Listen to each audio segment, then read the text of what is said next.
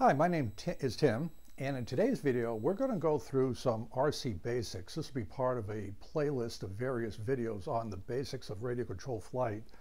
Today we are going to learn how to take an electronic speed control, a motor, and a battery, and learn how to solder the connectors to make sure all these things plug in and work correctly. This is something you have to do on every motor, ESC, and battery you get, and we'll go through that step by step.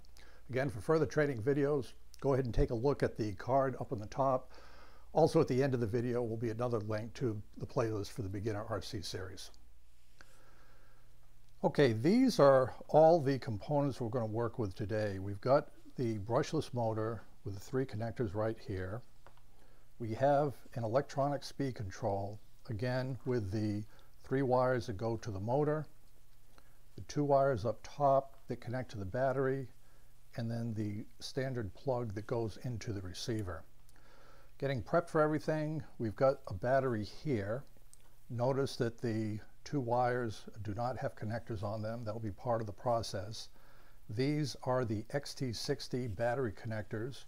To show how these work, you just have a female and a male, and they go like this, and then they just pull apart.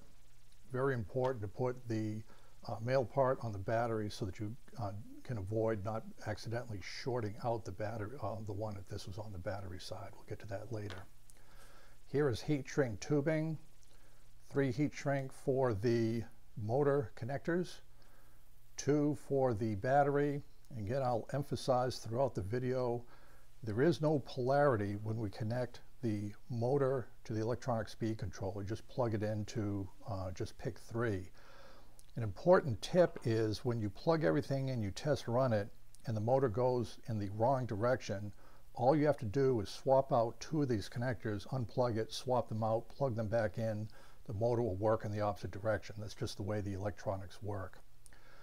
On the other hand, it is super important to keep track of polarity for the electrical input from the batteries. Note this: red is positive, black is negative. You have a red and a black on the battery. Do not mix those up. In other words, we want red to red. If for some reason you were to solder it that the black goes into the red, that would be a reverse polarity. When you plug it in, you would short out the system, potentially damage the battery. For sure, you'd fry the electronic speed control. Please don't do that. As a side note to these components with the XT60 connectors and the heat shrink tubing, what I do is I have a ready supply on hand, and I bought these from Amazon. So they're fine connectors. I have plenty on hand. Here is heat shrink tubing. Again, I bought it in bulk from Amazon. It's enough heat shrink tubing to last a lifetime, and that's just what I did. The other thing that is needed are the gold bullet connectors, and you'll see how those work. These are already soldered into place, the male connectors onto the motor, and that's fairly common with the heat shrinking tubing. The way it works is the bullet connectors go in like that, and they come back out, and what we do is we solder the wire into this end of the bullet connector. And so these connectors usually come with a bag with the motor, well, they always do, that has things like spinners, prop adapters, engine mounts.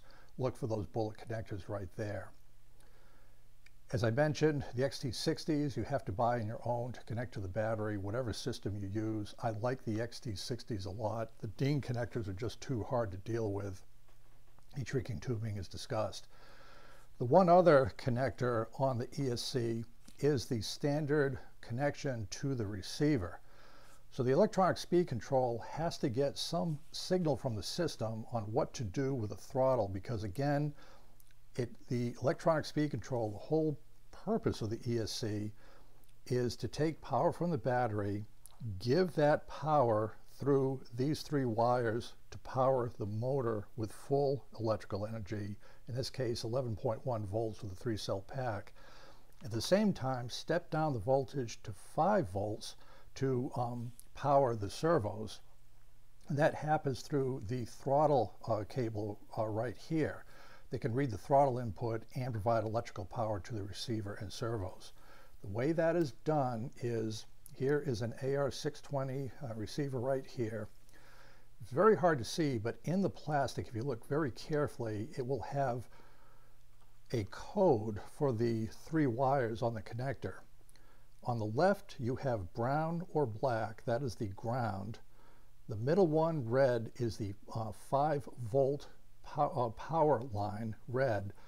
And the yellow one is the signal that'll tell it what throttle setting it should be at. So in this receiver, the black or brown, the ground is at the bottom, just black bottom, and it simply plugs into the throttle channel like this. There's no soldering required, and that is what we do when everything is complete. So we'll leave the receiver aside for now and go ahead and discuss soldering the gold bullet connectors for the 3 wires from the ESC to connect to the outrunner motor. And we'll go ahead and do that now. Okay, so now we're going to take the 3 wires from the electronic speed control and solder them to 3 of the bullet connectors. The one thing we want to do before we do any of that is to put the heat shrink tubing in place first. It's just about impossible to do this afterwards. It's just a lot easier to do this first thing first.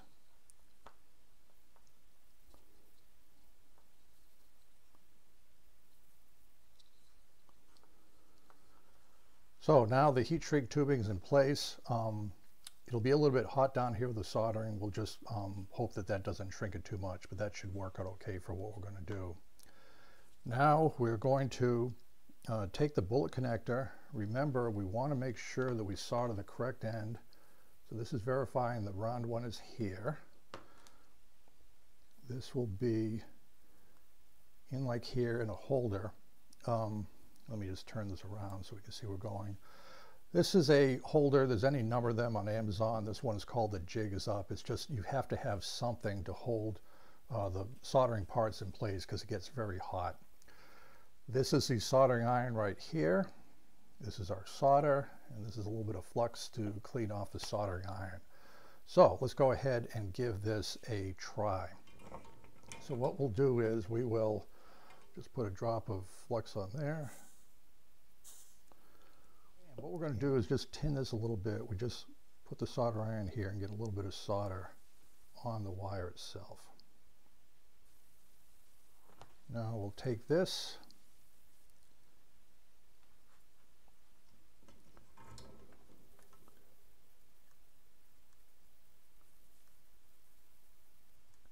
and with the soldering iron we just plug that into the little hole and get it connected like that.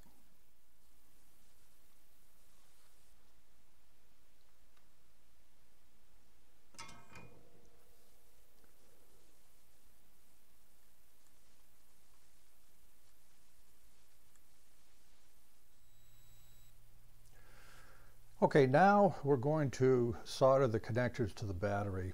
One thing I want to point out on LiPo battery, this is the standard balanced charger. There's nothing to do with the installation or operation of the system. This plugs into a balancing board to safely recharge your LiPo batteries. Because I've taken off the ends and these are exposed wires, this is a battery with a charge. I've taped the black one onto the back, so we're going to be working one at a time. As before, we want to make sure we put on our heat shrink tubing before we do any soldering. And what's going to happen on this one, I think we can use a little bit less length just due to the shorter length of the wire. It's going to get hot. So we'll put this on. We'll have to remember to do the same for the black. We're ready for that time.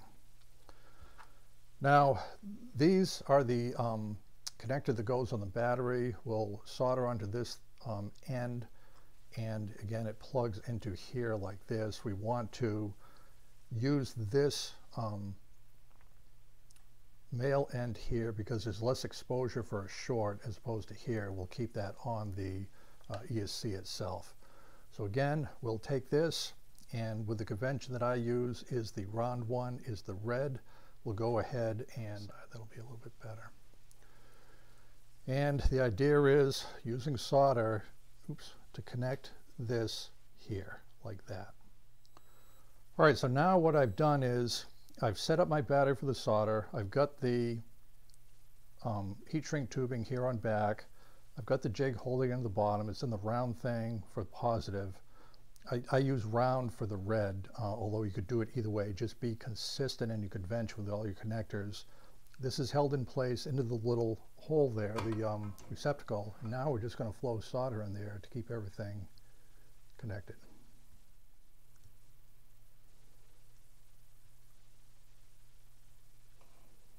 Okay, now we're going to do the other side. So we've soldered on the 3 bullet connectors here to the ESC. We'll do the heat shrink tubing in a second. We've got the, these are already done, and on the battery, we've got our 2 connectors soldered there. We'll do the heat shrink tubing in a second. The final thing is the female for the battery connection. This goes here like this.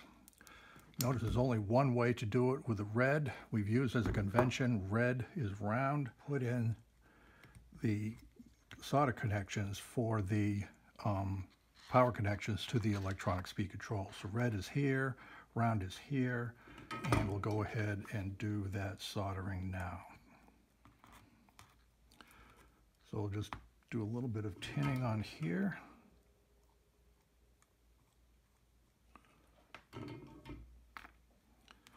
And I'll get this set up so everything is held in place like that. Again, one last check, red, round. It'll just flow in some solder.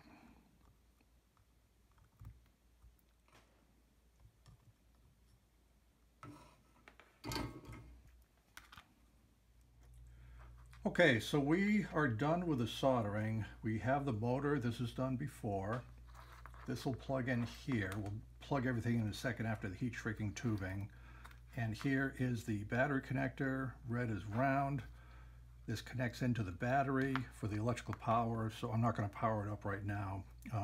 But everything is all set. So we'll take a break here real quick and we'll do the heat shrink tubing.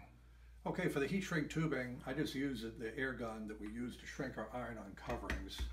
And so what we'll do for this is we just take the heat shrink tubing we put on before and we get it so it covers that end like that. Do the other one to cover it, again, to prevent electrical short. So you can see that came out very nice. And now we're simply going to heat shrink that with the gun.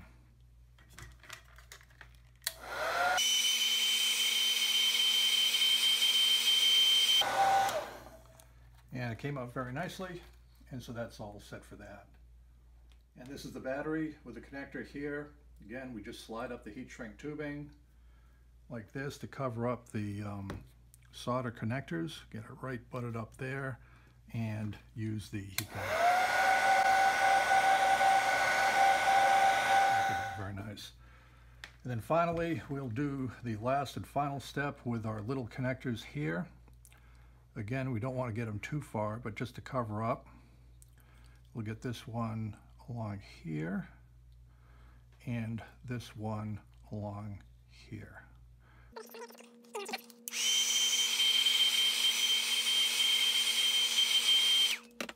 So now we're just about done.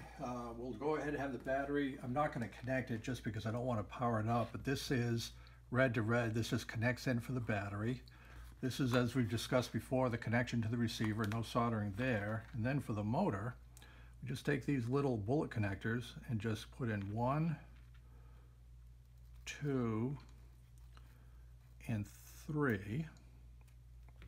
And your motor is connected. So now we have the motor connected to the ESC, this connected to the battery, this connects into the throttle channel of the receiver, the black ground on the bottom, and you have your completed setup ready to go. One other tip I'd give you, once you determine that the motor is working in the right direction, in other words, the bullet connectors are into the correct connector, if the motor's in the wrong direction, you literally just swap out this one for this one, and by just swapping any one of them into the other, the motor will reverse direction. But these are still exposed outlets, I just take a little bit of tape, and when I put it into the airplane, I just tape them so they're apart, so there's no danger of them touching each other inside the airplane. So that is the demonstration of how to solder up connectors to your LiPo battery, the connector to the ESC, and the bullet connectors for your motor, and you're all set to go flying. So finally, just a review of what everything looks like when we've installed it. This is the kitten right here. You can see the receiver here is what we described here. The electronic speed control. This thing right here, we have a little bit bigger one located right here. Right here on the side, I glued it to the side. You have the connections to the motor up here from the electronic speed control. The ESC plugs into the receiver, and what we do is, it makes no difference when you connect it whether the plane or the battery goes first. I usually do the plane first. We plug it in. You can hear the receiver chirping. We turn on the transmitter. And we can see that the rudder and elevator all work.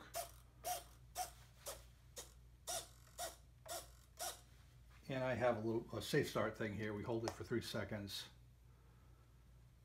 And once we get the green light, the motor works as well. I'll go ahead and turn that. Again, thank you for watching, and look forward to seeing you in future videos. Take care.